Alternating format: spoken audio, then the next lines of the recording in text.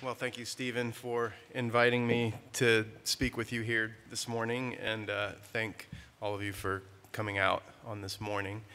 This book came out a year ago, and a year ago this month, and it was the result of really an idea that I had, or what occurred to me, a need where I believe the fundamental cause of the climate crisis is industrialized humans' disconnection from the planet.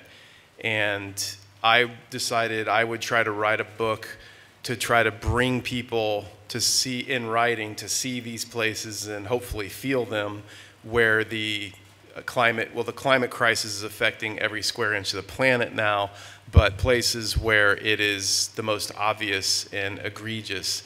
And I went out into the field in places like the Amazon and the Great Barrier Reef and glaciers in Alaska and glaciers in Glacier National Park and national forests with USGS scientists to see what's happening to all of those different places as a result of the climate crisis, and tried to do my best to write about it in as articulate and personal and emotional way as I could, to try to really bring the situation home to people.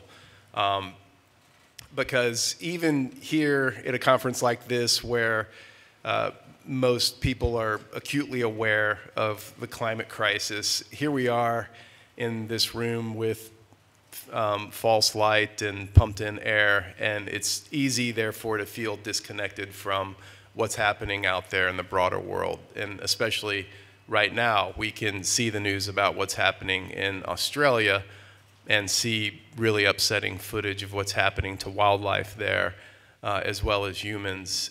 But even that can still feel kind of far away or over there.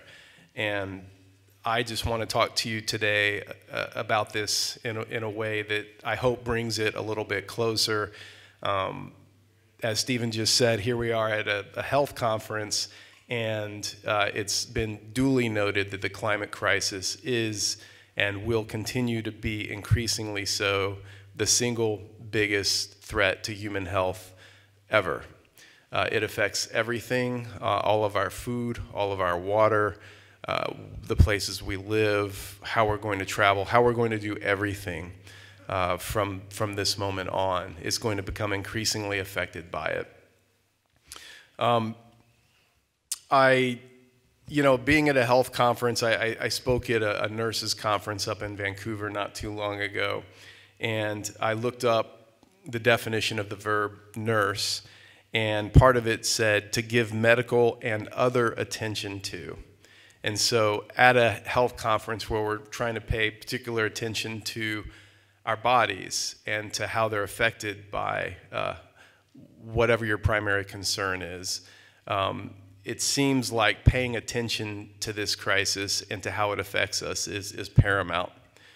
I included a quote in my book from the Buddhist monk Thich Nhat Hanh, and he reminded us of the value of just in being present with what's happening to the planet.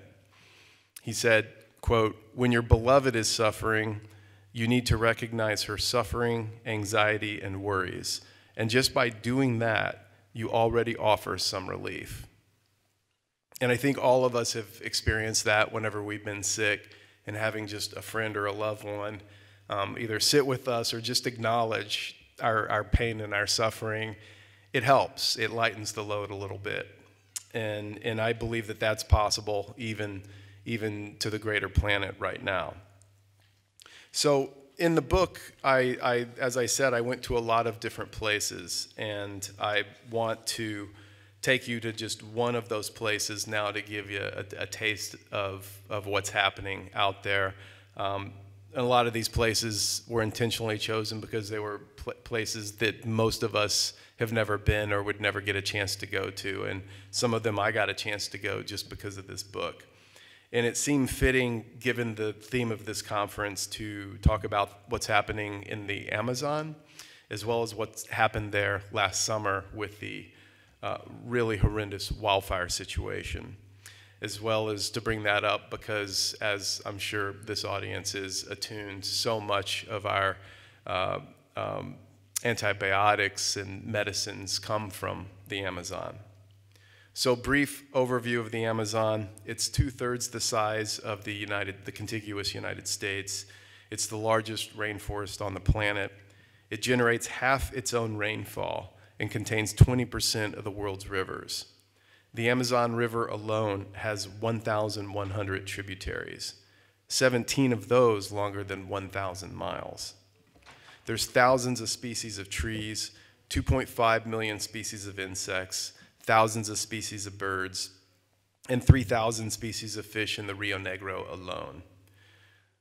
There was a expedition there of roughly 25 scientists that went out to a very, very remote portion of the rainforest, and they spent 25 days there. Thanks. And in that 25 days alone, they discovered 80 species and counting. So that gives you an idea of how biodiverse that region is and how rich it is with life, and as well as how little we still know about it. So the primary purpose of my trip there was to go to a study camp with Dr. Thomas Lovejoy. Many people here have probably heard of him. Some people refer to him as the godfather of biodiversity. He started studying the Amazon in 1965 and has been studying it ever since. He's literally dedicated his entire professional life to studying and trying to take care of the rainforest. He was head of the World Wildlife Fund for 14 years. He's been a White House Science Counsel and has, as I said, completely dedicated his life to trying to conserve as much of the rainforest as possible.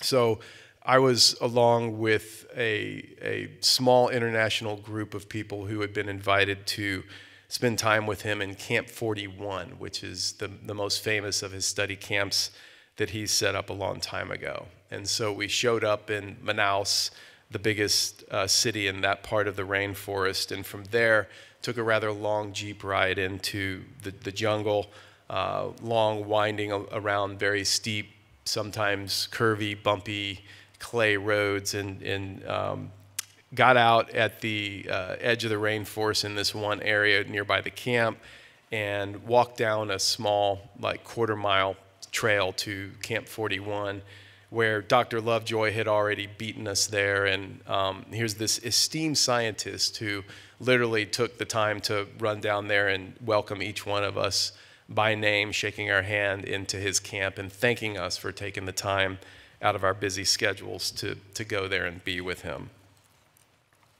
And the camp was situated where it's this small clearing in the middle of the rainforest, and there's no walls anywhere. You walk into the clearing, and over on the right side, there's a tin roof, and underneath it there are poles with hammocks slung between them with mosquito covers. So that's the sleeping area. And then straight ahead there's another tin roof under which are a couple of picnic tables, and that's the kitchen and really basically the lounge area for everyone. And then over on the left there's another tin roof and more hammocks, and that's for the scientists. So that's basically the camp. Pretty primitive, but you are in the rainforest when you're there. And immediately I started to note very profound changes in my perceptions and in my dreams. And so things like, even the first night, just waking up with very, very stirring dreams, some of them profound, some of them very unsettling, but that coupled with just the sounds of the insects, of the howler monkeys at first light, of the birds, that literally feeling the rainforest kind of coming up into my being and pulling me deeper down into it is the best way I could describe it. And that only increased the longer that I stayed there. So one of the scientists that I spoke there was a longtime student of Dr. Lovejoy's, a man named Vitek Jirnek from the Czech Republic. And he had worked in 11 different wildlife research positions around the world. And when I spoke with him at Camp 41, he was working on getting his PhD in ornithology from Louisiana State University. and was also a student of Tom's. And I'd just like to read you a brief passage from my interaction with him that really moved me. We talked at length about his work around the world, VTech's work, and he was very, very enthusiastic about talking about the things that he'd studied and the places he'd gotten to go do research. But he assumed a somber tone when we started talking about the results of his research. Quote, "Island biogeography is no longer an offshore enterprise. It has come to the mainland. It's everywhere. The problem of animal and plant populations left marooned within various fragments under circumstances that are untenable for the long term has begun showing up all over the land surface of the planet. The familiar questions recur.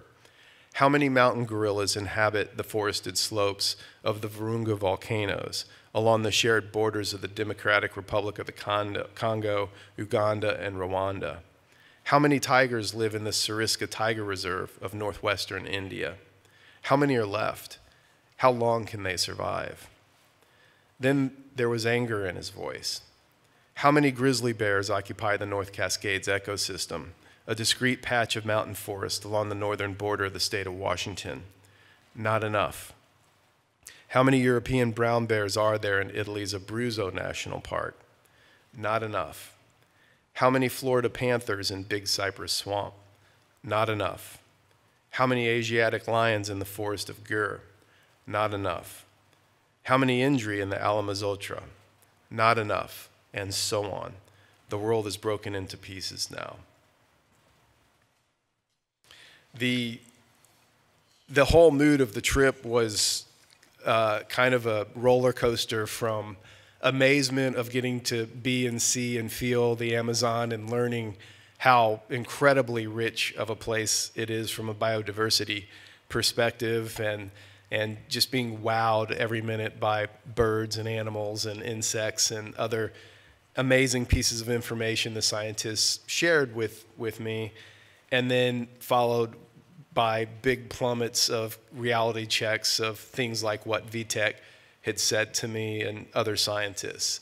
And it really, in fact, I could say that for my whole experience going around the world working on this book, but it was extremely pronounced when I was in the Amazon. Another, I want to read a little bit from an interaction I had with another scientist there, a long-term colleague of Dr. Lovejoy's. And she's a Brazilian scientist, and I like to tell this joke when I talk about the Amazon. Of all the scientists, and there were a whole bunch of them that I interviewed for this book, she definitely wins the blue ribbon for having the best name. Her name's Dr. Rita Mesquita. And she's a biologist and researcher with the largest research institute in the Amazon. And I met with her in Manaus and would like to read a little bit about that interaction. There's a forest fragment in the middle of Manaus, which is a very large city of well over 1 million people. And she took several of us on a little nature tour through the forest fragment and was very excited talking about different things, different animals, different insects, different plants. And occasionally one of us would ask her, well, what can you tell us about this plant, for example? And she'd say like, oh, well, I really don't know that much about it, but, and she'd go on to list like the name, the genus, the species, just everything. She was literally a walking encyclopedia and extremely passionate about what she did and loved her work. And again, like Lovejoy, was because she cared about the rainforest so much and had literally devoted her entire life to studying it. And this is pre-Bolsonaro in Brazil, so things were already very, very bad. But of course now, keep in mind while I share more of this information that this is before the wildfires in the Amazon last summer and before Bolsonaro came into power. So Mesquita sees the world questioning conservation now and jeopardizing all the victories that have been achieved in setting aside land up until now. "I work hard for conservation," she told me, "but I lose sleep over wondering if I'm wasting my life. Am I wasting my life? Is this a lost cause? I keep doing it because it's the only thing I know to do." She says that she does not believe she and her colleagues are doing their jobs with the urgency needed. We are not telling the general public what is really going on, she said. Having co-edited a book with Lovejoy and authored many peer-reviewed scientific papers, Mesquita is a force to be reckoned with, but she personally feels inadequate when looking at the bigger picture. It is clear to her that we are nowhere near where we need to be. I have zero pride in all my papers because we are preaching to the converted, she says. What I want to do is talk to the outside world. I want to be able to just talk to people and tell them what is actually happening. We need to educate people about what is really going on with climate disruption.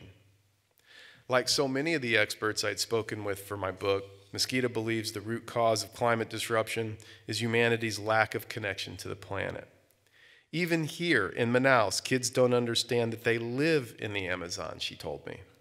So there is no connection at all with anything, and that is the problem.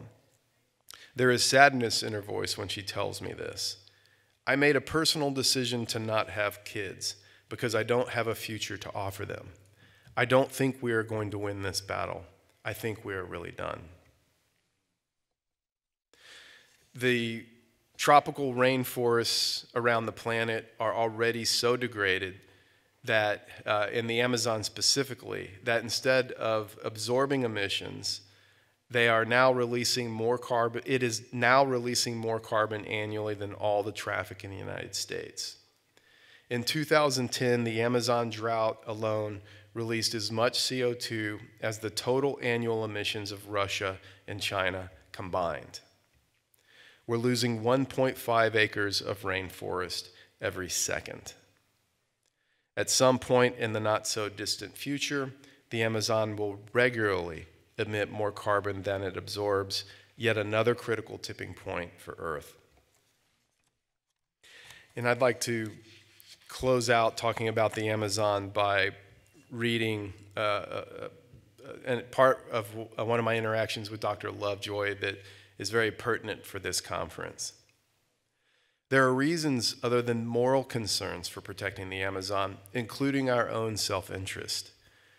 Quote, "We go to the doctor and the pharmacy, and we have no clue where our drugs came from," Lovejoy told me.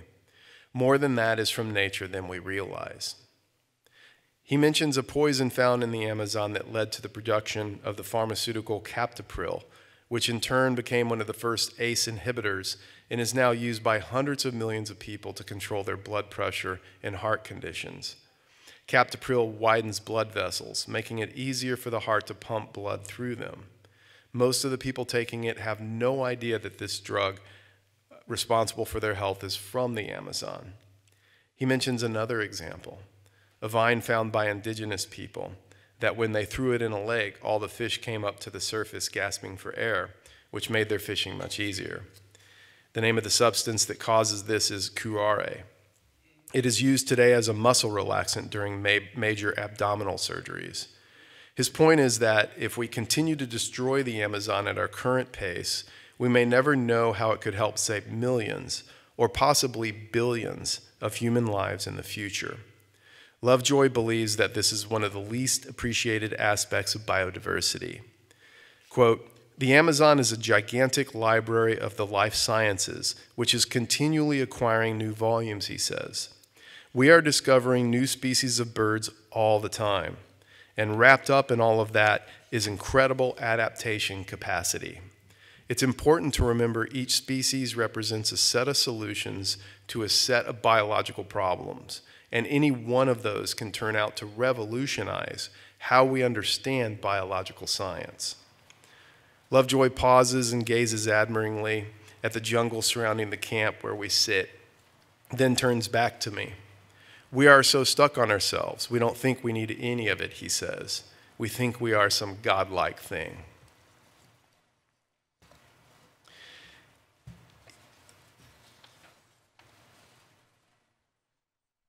I want to just share some broad brushstrokes now of what's happened on the planet just since this book came out in January a year ago. I gathered together some information for the epilogue that I wrote for when this book is released in paperback in a few months from now. And this is far from a definitive or far from a fully inclusive list of major events or scientific studies that have come out just in the last year, but this will give you an idea of how quickly things are progressing on the climate front. Just 1 week after my book was published, a team of glaciologists from UC Irvine in California and Utrecht University showed that over the course of 4 decades, the total mass loss of ice from Antarctica had accelerated at a pace 6 times faster than it had during just the 1980s. By July of 2019, scientists were trying to determine if glacial melting there would become irreversible. Think about that. Irreversible melting in Antarctica. They're questioning if that's already a possibility, if it's already in motion. Later in 2019, researchers in Greenland told the BBC they were, quote, astounded by the rate of acceleration in the melting and expressed fear for coastal cities in the future. One of the scientists said, quote, so we're losing Greenland. It's really a question of how fast. And said Greenland is already facing a melting, quote, death sentence. The loss of the Greenland ice sheet alone will raise global sea levels 20 feet. Another study warned that if current warming trends continue, and there is no reason to think that they will do anything other than continue to accelerate, the mighty Himalayas could lose most of their glaciers by 2100 as they warm up by 8 degrees Fahrenheit. This will bring radical disruptions of food and water supplies for upwards of 1.5 billion people, in addition to a refugee crisis of staggering proportions. As winter gave way to spring across the northern hemisphere, it emerged that 2018 was the 4th warmest year ever recorded, with the only warmer years being 2015, 2016, and 2017. This year is on track. Granted, I wrote this in December, as in 1 month ago. 2019 is on track to become the next 4th warmest year on record. That is another way of saying that the last 5 years are the hottest 5 years since record keeping began. So it didn't tie for the 4th warmest year on record. It became the 2nd warmest year on record. And that means the last 6 years are the 6 hottest years ever recorded. At the same time, the UK's Met Office announced that we are living in what will likely become the warmest decade ever recorded. And then since I wrote that a month ago, the 2010 decade was absolutely the warmest decade ever recorded. The global food supply is already under severe threat from an ongoing and catastrophic loss of biodiversity, just as Lovejoy was warning. Around the world, the library of life that has evolved over billions of years, our biodiversity, is being destroyed, poisoned, polluted, invaded, fragmented, plundered, drained, and burned at a rate not seen in human history. Ireland's president, Michael Higgins, said at a biodiversity conference in Dublin, quote, if we were coal miners, we'd be up to our waists in dead canaries, end quote. Climate disruption-fueled extreme weather patterns are also adding to the risk of a global food crisis, as research revealed how multiple bread baskets could fail at the same time.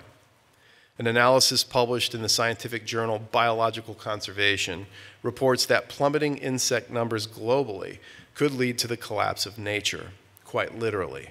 Quote, our work reveals dramatic rates of decline that may lead to the extinction of 40% of the world's insect species over the next few decades, end quote, reads the abstract of the study.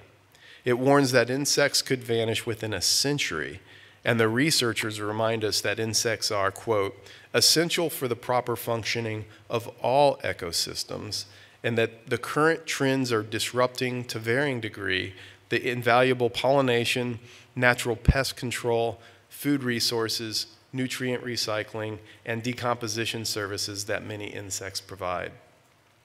To put it simply, when the insects are gone, so will be humans, and right now we are on a trajectory to lose most of the insects on Earth within 100 years. The Amazon rainforest, as I mentioned, burned last summer at a record pace, seeing an 80% increase in wildfires compared to the same period the previous year. Smoke from the burning forest darkened the sky over Sao Paulo, more than 1,700 miles from the fires, which were so large their smoke also covered parts of Bolivia, Peru, and Paraguay. Dr. Lovejoy, whom I mentioned, warned in an editorial in the journal Science Advances while the fires were burning, quote, "We believe that negative synergies between deforestation, climate change, and widespread use of fire indicate a tipping point for the Amazon system to flip to non-forest ecosystems in eastern, southern, and central Amazonia at 20 to 25% deforestation," end quote. The World Wildlife Fund, which Lovejoy used to head, estimates that 17% of the Amazon has been lost in the last 5 decades. And that statistic came before last summer's fires. The fires of last summer have brought us that much closer to the tipping point he warned us of. In fact, we could have already passed it last summer. Meanwhile, things went from bad to worse for the Great Barrier Reef. Not only is the reef subjected to ongoing bleaching events happening at a pace far beyond the natural rate at which they occur, but climate crisis-fueled rain events caused the reef to experience smothering of its coral when floodwaters drained onto it, bringing soil runoff with them. Some of the scientists referred to this as the nail in the coffin for the existence of the largest coral reef on the planet, which then received another nail from the Australian government shortly after that, when it decided to give the green light to dumping 1 million tons of sludge across the reef. Less than 6 weeks after that, a study was published showing that the reef had suffered an 89% collapse in new coral after its bleaching events of 2016 and 17. This means that as the reef dies, it is unable to come back to life as the waters in which it lives continues to warm, sediment-filled rainfall runoff covers it, and assaults from the Australian government continue. Meanwhile, in December, a study showing how the planet's oceans are rapidly deoxygenating, with some areas in the tropics having already lost 40 to 50% of their oxygen. To make matters worse, a landmark report showed that no matter how much emissions are cut, extreme sea level events that used to occur once per century will happen every single year by 2050. A previous study had already warned that unless dramatic emission cuts were made and coastal defenses against sea level rise dramatically strengthened, coastal lands that currently house 300 million people will flood at least once every year by 2050. An Oxfam report published last month showed that already 1 person every 2 seconds is being forced from their homes due to the climate crisis. My concerns about what was happening in the Arctic regarding the increased release of methane have been proven out, as earlier spring rains this past year there have been thawing the permafrost at an accelerated rate, hence releasing more methane than ever. In fact, permafrost across the Canadian Arctic is now thawing out 70 years faster than had been earlier estimated, according to Dr. Vladimir Romanovsky, who I'd also interviewed for my book. Another historic event occurred in 2019, this one in the form of the country of Iceland holding a funeral for the first glacier the country lost to the climate crisis. A plaque left on the location of the vanished glacier offers a letter to the future with the message, "This monument is to acknowledge that we know what is happening and what needs to be done. Only you know if we did it," end quote. Humans are now currently injecting CO2 into the atmosphere at a rate 9 to 10 times higher than that during the Paleocene-Eocene thermal maximum, PETM, global warming event 56 million years ago, which acidified the oceans and drove large numbers of marine species to extinction. Quote, "The fact that we could reach warming equivalent to the PETM very quickly, within the next few hundred years, is terrifying," Larissa DeSantis, a paleontologist with Vanderbilt University, said of the study, while geophysicist Gabriel Brown with the University of Utah observed, "We don't have much in the way of geologic examples to draw from in understanding how the world responds to that kind of perturbation." 3 months after that study was published, for the first time in human history, Earth's atmospheric concentration of CO2 reached 415 parts per million. Less than 2 weeks after that, the International Energy Agency announced that global carbon emissions set a record in 2018, increasing nearly 2% over the previous year to set a record of 33.1 billion tons. By November, the UN's World Meteorological Organization reported that the concentration of climate-heating greenhouse gases had hit another all-time high and announced there was, quote, "no sign of a slowdown, let alone a decline," end quote. Also, last year, the Trump administration began the formal withdrawal of the United States from the Paris Climate Agreement, and New York State's claim that ExxonMobil had misled investors for years about the risks of climate disruption was rejected in court. All of this in just 2019 alone, and this is far from a complete catalog of the unraveling of the biosphere.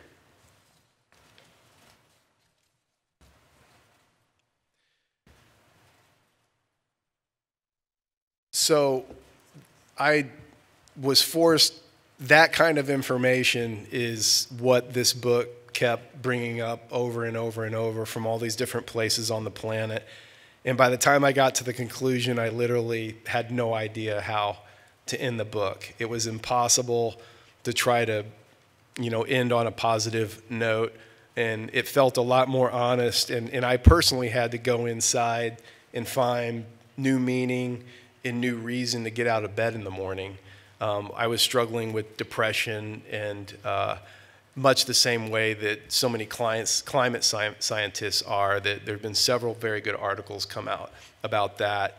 And this is why increasing numbers of colleges like University of Washington and Seattle up nearby where I live are starting to teach climate grief classes and have increasing curricula addressing that.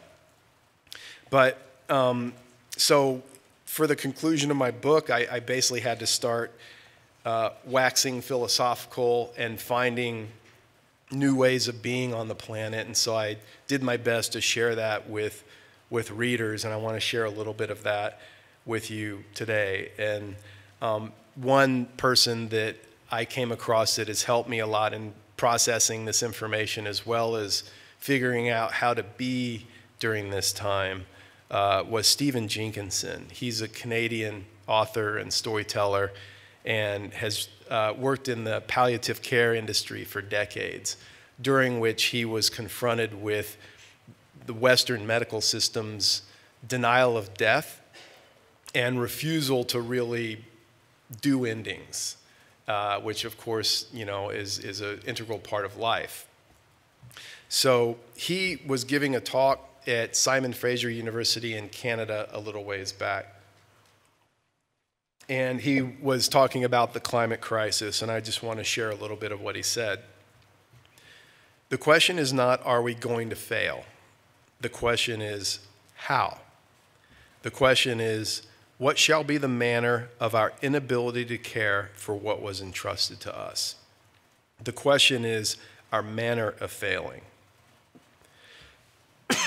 Jenkinson, who now makes his living by teaching about grief and the acceptance of death as an integral part of living, has spoken eloquently about grief and climate disruption. And so when he talks about our future to care for what was entrusted to us, he is also saying that the time to change our ways is long past. Quote, "Grief requires us to know the time that we're in. The great enemy of grief is hope. Hope is the four-letter word for people who are willing to know things for what they are. Our time requires us to be hope-free, to burn through the false choice of being hopeful and hopeless. They are two sides of the same con job. Grief is required to proceed." So we're at a point now on the planet when we really understand the gravity of the climate crisis and other converging crises, our domestic political crisis, for example, the deforestation crisis, the pollution of our own food supplies crisis, the use of pesticides, all of these things coming together. We really are literally in an existential crisis. And so the feasibility of humans not making it through this is getting talked about in an increasing way in different circles. It's becoming possible, and a lot of people believe likely. And so it really puts us right up against these questions that Stephen Jenkinson has talked about and writes about, and other people that I include in the conclusion of my book. And it really gets us down to a point of where do we find meaning in this, and kind of where do we go from here, knowing how overwhelming all of this information is, and how do we deal with it personally. And that's why I chose the subtitle of my book of Bearing Witness and Finding Meaning. How do we find meaning? I've had to really dig deep in order to try to find meaning in this. And so another thing that happened to me when I was writing the book was a dear friend of mine, Dwayne French, a quadriplegic man, had come down with a very, very bad case of pneumonia. And anybody who has experience with people with quadriplegia knows any kind of respiratory ailment of any kind is a really big deal. Oftentimes, as in the case with my friend, his ability to cough is extremely limited, and not being able to use most of his body, it made it very, very hard for him to grapple with having pneumonia. And so after just half a week, he was in the ICU, and I spent 3 weeks there with him, not knowing if he was going to make it through or not, along with his partner and one of his other close friends. And we took turns sitting at his bedside, and it progressed, and the more time went by without his pneumonia improving, the worse things were getting, and increasingly the odds looked bleaker and bleaker as it just settled deeper into his system. And it really looked like that was going to be it. And but what that situation forced me to do was, just like that Thich Nhat Hanh quote, is I sat there and gave my full attention, because I decided, well, if I'm about to lose my best friend, I didn't want to blink. I was there 12 hours a day, every day. We were taking turns doing shifts, sitting with him, so that one of us was always there. And anything that he needed, I did it, just without question. I was going to do it. I was going to do it the best I could. I was searching my mind and my heart, trying to find what can I do to help him, even if it's just to make him a little bit more comfortable, or just to ease his suffering even just a little bit. And miraculously, he ended up pulling out of it, because that's what kind of person that he was. He literally, almost a month in the ICU, pulled out of it, and rolled out of the ICU in his chair and went on to live until this past September, in which, after a long bout with cancer, me and his partner and his other very good friend went through a similar situation at University of Washington Medical Center in Seattle. And we, again, were taking turns sitting with him in the ICU, and his body was failing after trying chemo and then a very, very invasive surgery that was kind of a Hail Mary last-ditch attempt to buy him some more time, and it didn't work. And we went through it again, and then he passed away. And I share those stories because if it's an analogy for me, in that if this is worst case scenario for the planet, and if humans literally are on the way out, and we know that we're in the sixth mass extinction, we're losing between 150 and 250 species every single day, and it looks very, very bleak. Despite how bad it is and how all the odds feel like they're stacked against us, do as it was the situation when I was with Dwayne, I wasn't just going to get up and leave there, or I wasn't going to just say, oh, well, I'm not going to show up. What's the point anyway? Here's this person that I deeply loved and cared about, and nothing was going to stop me from showing up and doing everything I could to help him, even if it was just something as small as just bringing him a little bit more comfort. At one point in September, just a couple of days before he died, literally he was just asking me to rub his back and his shoulders because he was really, really tight and sore because he was having to wear this breathing mask. And I was so grateful just to have that to do. And I feel like that is possibly where we are on the planet now, where even if humans don't make it through this, I feel like we owe it to the planet, to all the other species, to all living things, to show up and do absolutely everything we can. Damn the odds. Damn how bleak it looks. It doesn't matter. In fact, when it comes to that place of really, are we going to love this place properly? Or do we love ourselves enough to give that and share that with the things that we really care about in our lives, whether it's the other people in our lives, or if it's trying to protect a certain patch of forest or a coral reef in the ocean, whatever it is that we feel really, really drawn to love and try to protect. I feel like we're at that moment now where we have to step up to that task like we never have before. So, on the one sense, it'd be very easy to take this information in and feel depressed and despondent and throw our hands up and say, well, what's the point anyway? But if we just reframe it, as I just tried to do, it's an opportunity where it really this crisis brings the preciousness of life, I think, into a focus that wasn't there before we were this aware of the crisis, which is how precious life is and how amazing the opportunity is that we get to try to have to protect it, to relish it, to savor it, and be with it while we're here now. Another quote that I have in my book that really helped kind of encapsulate what I was just trying to say comes from Czech dissident writer and statesman Václav Havel, who said, "Hope is not the conviction that something will turn out well, but the certainty that something is worth doing no matter how it turns out." So it comes down to, again, how do we choose to be during this time? How do we choose to comport ourselves during this time? Another way to put it came from Stephen Jenkinson, who shared another analogy. He says, no matter how old you are right now, and our ages vary, those in this room and those watching from afar, however old you are, when we're on our deathbeds, what if a young person comes up to us and asks, in 2020, did you know what was happening to Earth? And of course, all of us will have to say, yes. And then they would inevitably ask the next question when we answered yes, so what did you do? So what did you do?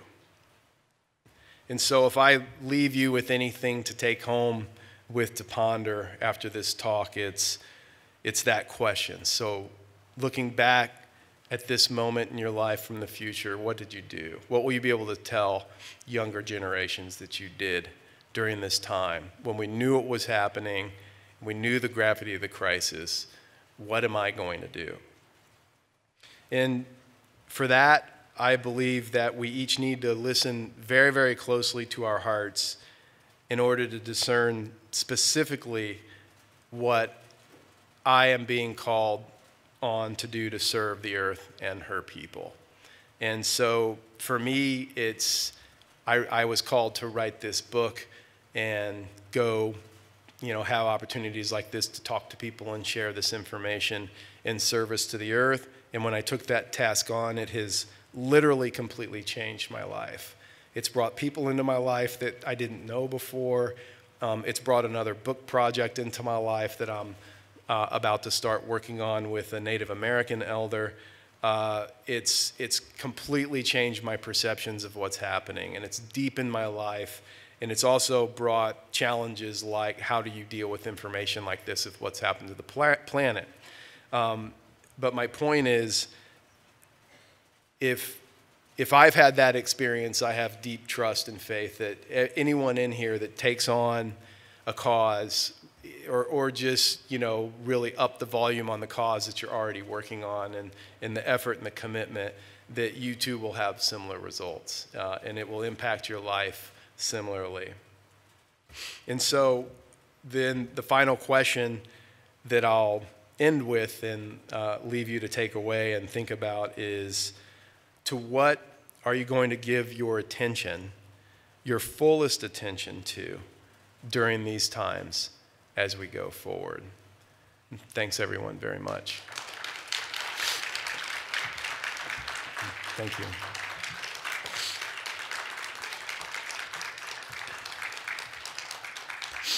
Thank you. And we have plenty of time for questions or comments. Yes, ma'am. Oh, just a second. There's going to be a mic coming to you.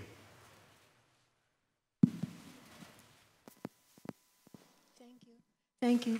Are there ways that you and anyone and everyone else in this room have where you may know a teacher, a principal, a professor, anywhere from grade school on up to the graduate school level, where we could develop a program with your book and with the people who have been participating in this conference and make it really urgent?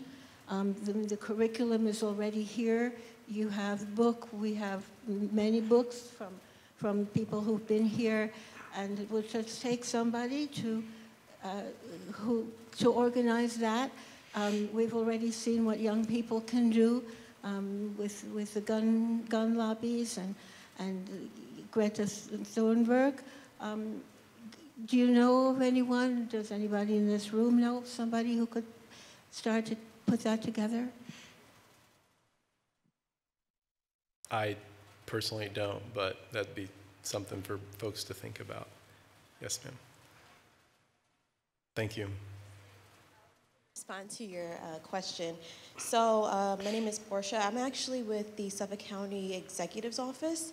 And I'm actually here because we're actually hosting our first annual Youth Climate Summit this year. So it's not formally announced, but my coworker here, Bridget, and I came to see what kind of resources were present here, and really came to listen to you, which amazing talk. And it's something that I do feel that we need to be more urgent about. I'm a millennial, and there's a lot of us and a lot of Gen Zers that do have climate grief that a lot of our parents don't understand, because it's this new term, but it's not a new phenomenon. I think it's just really coming to the surface because it's in our faces now. So that is something that we are looking to do, and we have schools currently creating a curriculum for the summit. So there are high schoolers at the head of creating the curriculum. But this event is a place where, like I said, we're here to gather resources and see how can we incorporate these teachings and lessons and books. So just hopefully that answered a little bit of your question and concern. Thank you. And thank you for your work. Thank you. About 10 years ago, I was in a transition town meeting, and I asked people, what do we do with the grief? I've been an environmental health advocate for 35 years, and we worked in Westchester County, New York, to prevent the 26-inch diameter frack gas pipeline from being increased to 42-inch within 100 feet of the critical structures of the nuclear power plant. We had a nuclear engineer of 45 years and the top gas pipeline expert in the country telling them not to do it. We did direct action, we had court cases, and we failed. And for 3 years, I felt like I got punched in the stomach. Someone told me the name Joanna Macy, and she has her book online. I think it's coming back to life. She's 90 years old. But all her exercises in dealing with grief are in that new book with the green cover. I'll be here all week. I can find the title of it if you're interested. And she said, I'm not training people. You can just use the book and take those exercises out. One thing I feel as a gray hair is that I think we do need to share information with children, but I like Zoe Weil's word solutionary, that we have to come up with some projects or something also that we can do. And I recently, a few months ago, met Lynn, I think it's with an E at the end, Lynn Cherry, like the fruit. And I'll also find the email I have with her newsletter. She's now, she recently did an event at Omega. She's teaching at New Paltz in New York. And on her website, I can't tell you how this has touched me. She has 6-minute videos of children who've made huge differences. There's a 13-year-old from Bridgeport, Connecticut, who had asthma, African American, and she actually showed photos of African American communities with incinerators, coal plants, nuclear power plants, and then other photos of, well, you know, beautiful areas with none of that pollution, so environmental justice. But with her mom and other people, they got one of the plants in Bridgeport to close. That's 6 minutes. There's a German boy, another adolescent or teen, who is helping to plant 1 million trees. And there's girls in Florida in their school who did an energy audit, and you actually see the janitor turning off the air conditioning. There are many other films, and my girlfriend, Lori Seaman, who has Strawtown Art Studio in Rockland County, New York, she takes children out to the waterways, and they ask, could we swim in this? And then they do, she helped to prevent, against United Water, the desalination plant from being built on the Hudson, which would have taken water 3.5 miles south of the nuclear plant, and the tritium can't be filtered out. It would have been sensitive. But she helped with Rockland Water Coalition to prevent that, and she's working with children.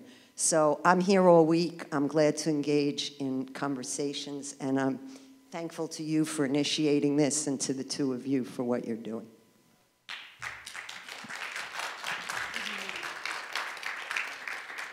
Yeah, Joanna Macy's amazing, and she's saved my backside more than once doing that work. I second that recommendation of Joanna Macy and her work, and she's alive and well and still doing the work, but has the literature out there. And yeah, the grief, the climate grief is a very, very real thing. And if I find if I don't deal with it or, you know, pretend like, oh, I'm fine, I can just go about my life without, you know, my little regime of meditation and time in nature on a regular basis and other things, that I slip rapidly back into it. And then, as Greta Thunberg has said, action is the antidote to despair. And that is an imperative too, but not without also dealing with the grief. Well, hi, my name is Bridget. I'm here with Portia.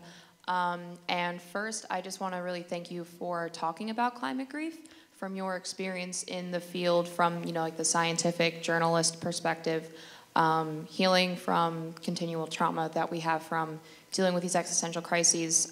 It's great to see it coming more into mainstream type stuff instead of, you know, like the small places that it's been in overall climate movements. I'm really interested to ask you about, with your time in the Amazon rainforest, deep in it, what kind of interactions did you have with the indigenous tribes that, you know, especially like now with Bolsonaro, but maybe you weren't there, but you know, that how they're being treated, but also the devastation that they're experiencing from the wildfires? Yeah, unfortunately, when I was in the Amazon, that wasn't part of our itinerary. I had almost no interaction of substance with indigenous folks there. I did, in 2 other areas of my book, one whole chapter on St. Paul Island and the Pribilofs, spend time with the Aleutian people there just to show, I devoted the whole chapter to show how indigenous people around the world, certainly in the Amazon, acutely now because of the fires in Bolsonaro, are, as usual, indigenous people, people of color, et cetera, on the front lines, taking it the first and the hardest on the chin. as always, and simultaneously having the least to do with causing the crisis in the first place. I laugh because otherwise I would rage. So I have a chapter just on what's happened to the Aleutian people, and then again up in Utqiagvik, the town in northern Alaska, formerly known as Barrow, with the Inupiat up there for the same reasons. But yeah, that's what's most distressing to me about how indigenous people are being impacted and then overtly targeted by the Bolsonaro government without question is by design, because these are and have been the long-term stewards of the land. Literally, I saw an article today in The Guardian of some Aboriginal folks in Australia saying, look, if you people would just let us be stewards of the land, you wouldn't have fires like this, even amidst the climate crisis. And I'm seeing that all over the place now, and this is why, one of the reasons why my next book project, which I'm going to co-author with a Native American elder, is going around interviewing different indigenous folks about their response to the crisis, because they're basically saying, look, hey, folks, settler colonialists, we've been doing this for millennia. Clearly the last 400 years shows you don't quite know how to do this. Maybe you should let us take the lead again. Coming out. Oh, the timeline for the book, we're barely starting, so it's going to be a little bit, but we'll go as quick as we can. Thanks a lot for your comment, yeah. And thanks for being here. Anybody else? Well, thanks for showing up first thing in the morning for this nice light information. Go have some more coffee. I'll just add here, I'm sorry to interrupt the clapping. Joanna Macy's book is coming back to life, and Lynn Cherry, it's Young Voices for the Planet. All right, well, thanks everybody very much for coming.